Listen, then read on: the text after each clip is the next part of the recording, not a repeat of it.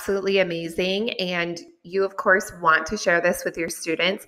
So I think this might be the reason how we can get it free in class is parents just can pay a little tiny fee at home to access this at home. So you can send them a deal for their first month. And so I'm going to show you how to do that. So I'm in my teacher dashboard.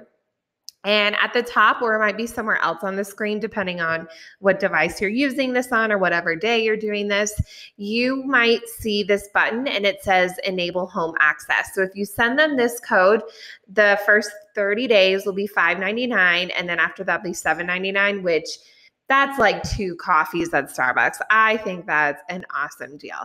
So if you click on Enable Home Access, it'll remind you again of that deal. Click continue, and you will see all of your students' names right here.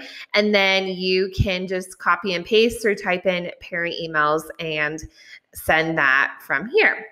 If you want to send it from your school email, since that's where you have all your parent emails saved, which is how I am, you can click on download a letter and it'll pop up a letter for you.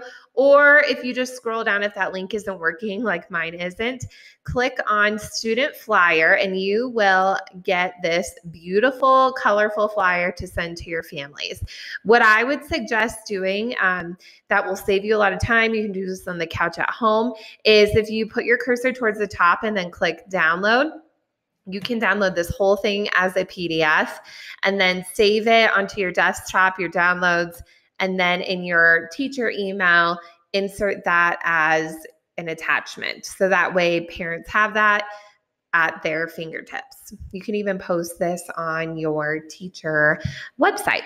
Another way you can enable the home access is if you click on roster, very similar to the first thing, you will see all your students here. You can type in parent emails and then click on enable home access. So a great way to share this amazing resource, especially at back to school time, parent teacher conferences, when they say we don't have time to go to the library, we need books at home, we can't afford all these books.